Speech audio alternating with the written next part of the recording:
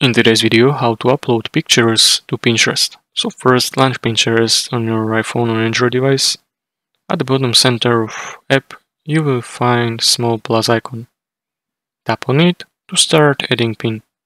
Choose option that says pin from available options. This allows you to upload picture as new pin. Select picture you want to upload as pin from your device gallery. Tap on it to proceed.